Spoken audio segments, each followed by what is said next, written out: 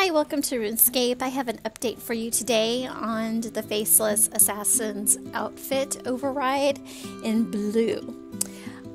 When you complete your contract, you want to hit your prestige prizes and you'll get to claim your level 1 prize, which is the Crescent Blade override. Not only that, but changing the lighting in your house will be starred for you for free, and you only have 3 easy things to do in order to get the cape. So here's the outfit with the cape. The cape is actually really unique. I like this pleated folding shoulder thing going on and the split in the back of the cape. It looks really nice. And then the Crescent Blade looks like this. It is actually pretty cool because I just equipped my hatchet, and it works for my hatchet. Let's see what it does with the chaotic longsword. Yep, works for that.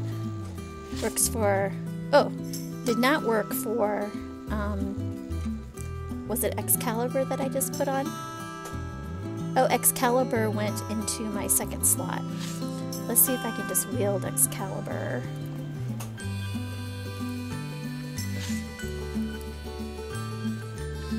I would have thought, I didn't know that I could dual wield Excalibur. Oh, okay. Apparently it doesn't want to let me do that. And it doesn't work with a wand. So it does work with the hatchet, it does work with the longsword, I guess a one-handed weapon. So I wanted to give you an update on that weapon and the cape, since I didn't have those to show you in the first costume. I hope that more of you have gotten your Faceless Assassin in blue, and I'd love to hear if you have it in red or green or any of the other colors or any of the other overrides. That would be awesome. Have a great day gaming. See ya!